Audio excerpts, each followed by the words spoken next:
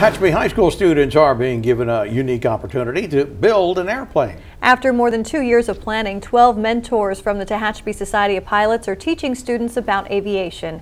Eyewitness News reporter Lexi Wilson tells us what it takes to fly. Lexi. Yeah, when we heard these students were building an airplane, we had to see it for ourselves. And after checking it out, let me tell you, these students are the real deal.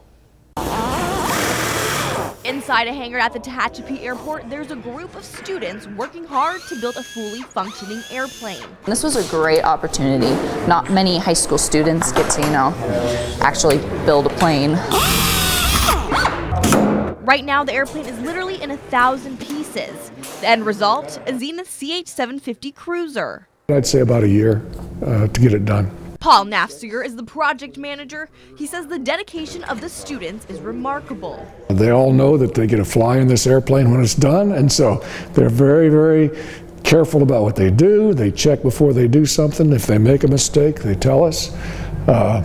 It's really an experience for me as well as the students. At each station, mentors. Let's mark both of them. I get a kick out of watching these guys working and making progress. All of them Tehachapi pilots helping twice a week. And just seeing it fly, that'll be really exciting. These students learn everything from how to use mechanical tools to reading blueprints. I want to join the Air Force as a pilot, and I just wanted to get more experience in aerospace and aviation and aeronautics. Mentors helping the next generation reach higher. I'm excited to see the final product because it's little steps. Students showing dedication as they work to conquer the skies. So far, I've loved it. And after that airplane is finished, it will be used for flying instruction, then sold to buy another airplane kit to start the process all over again. Reporting live in studio, Lexi Wilson, Eyewitness News.